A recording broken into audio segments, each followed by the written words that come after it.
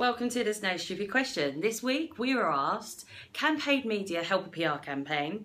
And can it help generate more earned pieces of coverage? Paid media is a brilliant way of getting a message or a piece of content out to a very targeted audience and quickly.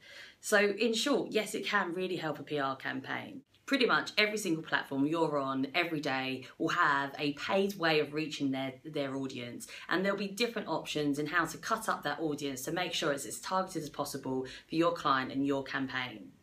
However, I'm going to share 3 of my favourite tools for paid media. First one is YouTube. You've probably tested this before.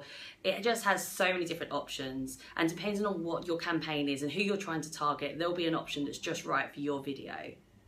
The second one is Outbrain. Outbrain is an amazing service. If you're not aware of it already, when you're reading an article next time on the Metro or another news site or lifestyle magazine style site, have a look at the bottom. And when at the bottom of the article it says other related news, that space is normally owned by Outbrain, and you can buy that space, but they always make sure that the content behind that link going off to another site is absolutely quality. The third tool that I love is promoted ads on Twitter and promoted tweets. The reason why, again, similar to YouTube, there's so many different options, and you can start low. You can test with a budget of about £50 and still reach quite a big audience, but it's really targeted.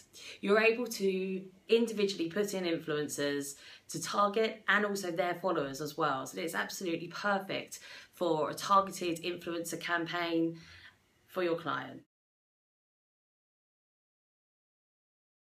Number one, if you are maximising your piece of content through paid media, you're going to get a lot more views. It's a video, you're going to have a lot more shares if it's a static piece of content.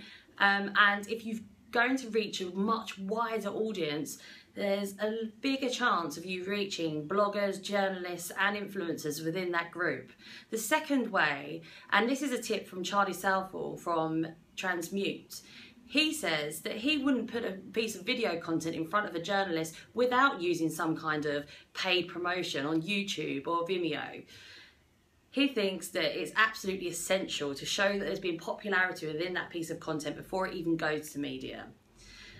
A third way, which we've used a few times, which worked really well, is by actually targeting specific influencers through Twitter and through Facebook. It's possible as well.